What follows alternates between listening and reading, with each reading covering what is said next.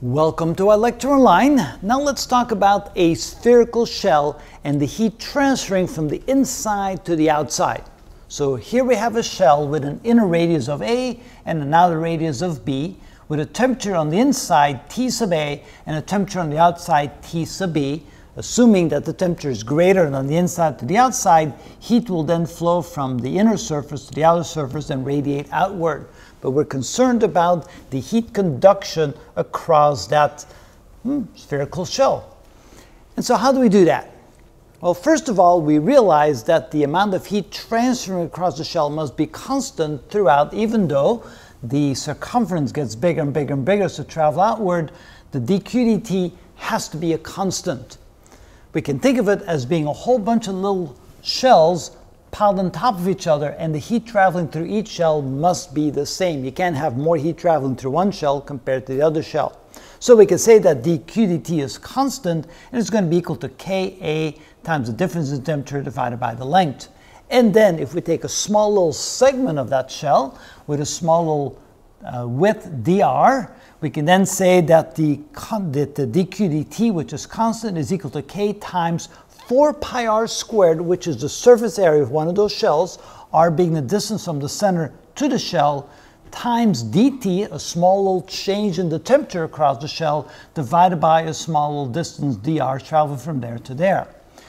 Now we have to think about it that the temperature, the dt here, is going to be a negative quantity because it's going to be warmer here than it is there. So the temperature gets to be smaller. So this is going to be a negative dt. So the amount of heat flowing out is going to be the negative of that. So we do have to plug in a negative sign in front of that. So when we come up here, we write the equation, we make sure that we have a negative sign there to compensate for the fact that dt is actually a negative quantity, and we want to think about the dq/dt as being a positive quantity flowing outward.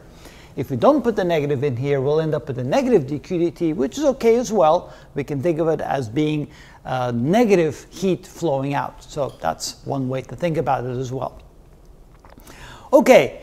Now let's plug in what we know into an equation that we can integrate. In other words, we want to separate the variables. We want to put the r's on one side and the dt on the other side.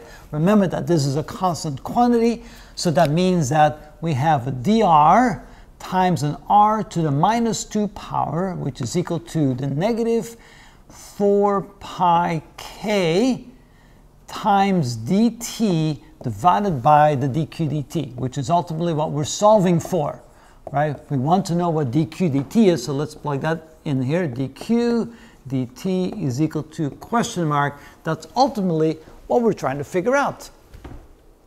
Okay, now we can integrate both sides. We can integrate the left side, we can integrate the right side, and so this becomes r to the negative 1 divided by negative 1, or minus 1 over r to the first power.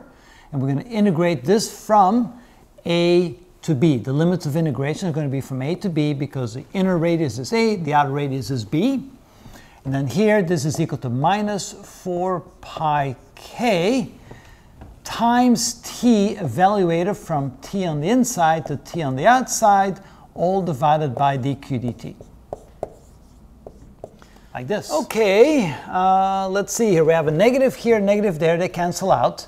So we have 1 over r from A to B. So that becomes 1 over B minus 1 over A because we take the upper limit minus the lower limit. So that's the left side. We can move dq/dt over here already, dq/dt. And that is going to be equal to 4 pi k times TB minus TA. Now notice that TB is a smaller number than TA because it's hotter on the inside than it is on the outside. So this is actually a negative quantity here. But now here when we work this out, we have a common denominator. So this becomes A minus B divided by A times B. Multiply this times dq/dt, which is equal to 4 pi k times TB minus TA. Now we know that this is a negative quantity. What about this one? Well, notice that A is smaller than B because A is a smaller radius, B is a larger radius. So this is going to be a negative quantity. This is a negative quantity. If I multiply both sides by -1 and reverse those, I could write this as B minus A over A times B times dq dt is equal to 4 pi k times, and here we can write Ta minus Tb, which is now also a positive quantity.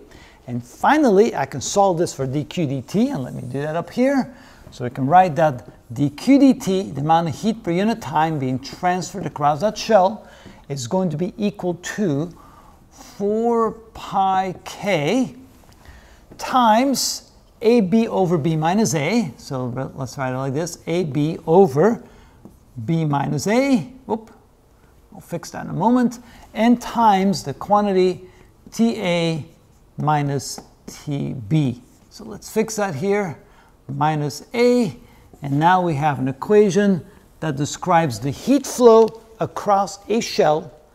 And remember that the shell gets larger in cross-sectional area, so it's not a constant path, it's a path that gets wider, so to speak. So this will then be the equation we need to calculate the amount of heat transferring per unit time, which is a constant, 4 pi times the heat conductivity K, AB over B minus A, times Ta minus Tb, which is the difference in the temperature between the inside and the outside.